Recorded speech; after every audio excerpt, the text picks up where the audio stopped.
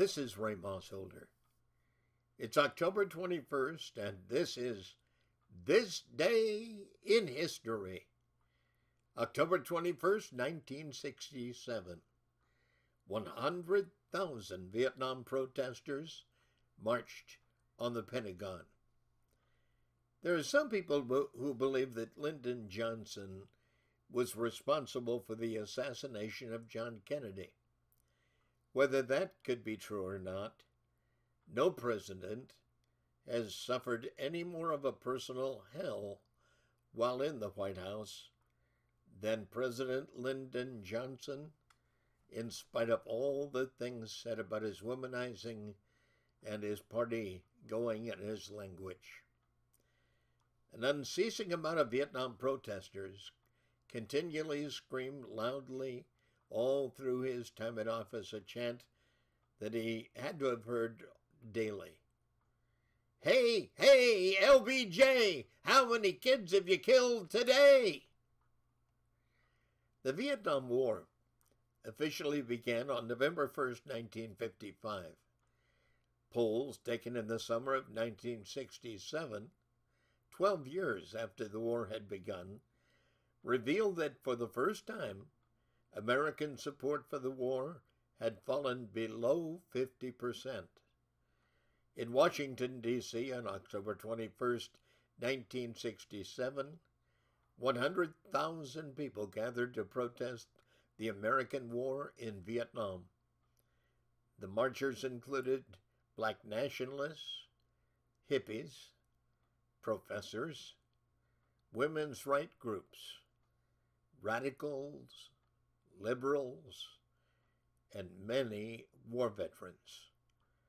They all arrived to ask the Pentagon for just one thing: stop the Vietnam War. The rally in front of the Lincoln Memorial started peacefully, though Dr. Benjamin Spock, who was supposed to be a baby specialist, author, and outspoken critic of the war, did call President Johnson, quote, the enemy. After the rally, the demonstrators, many waving the red, blue, and gold flag of the Viet Cong, began marching toward the Pentagon.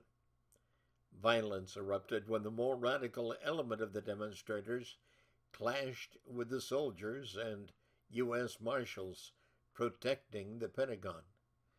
The soldiers couldn't use their weaponry, and soon many members that had been in the crowd surrounded and occupied the military nerve center until the early hours of October 23rd. By the time order was restored, 683 people, including novelist Norman Mailer and 2 United Press International reporters, had been arrested.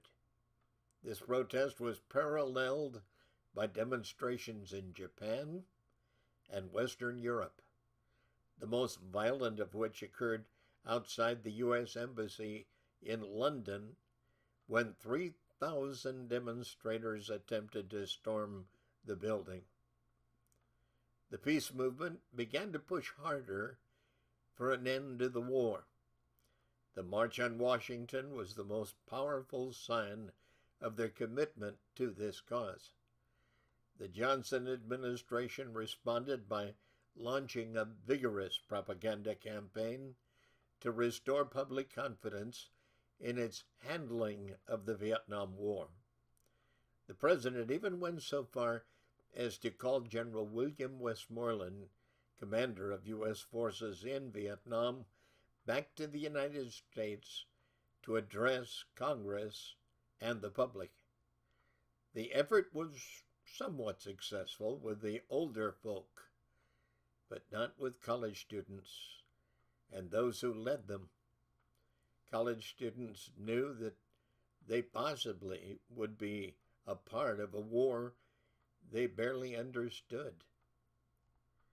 In late January 1968, during the Lunar New Year, or Tet, which is a Buddhist holiday, North Vietnamese and Communist Viet Cong forces launched a coordinated attack against a number of targets in South Vietnam.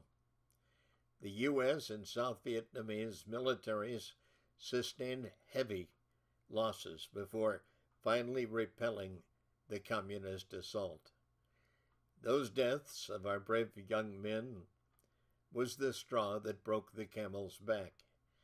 From that time on, protests against America's part negative attitude to the Vietnam War continually increased throughout all 50 states and kept going until the end. This is Ray, and I think the most startling part of this is that with all the protests, often daily, and sometimes in many states at once, protests that represented the obvious will of most Americans, the war was not officially ended by Lyndon Johnson, nor by the one who followed him, Richard Nixon, or Congress, until President Gerald Ford concluded the war on April 30th, 1975. The Vietnam War lasted 20 years.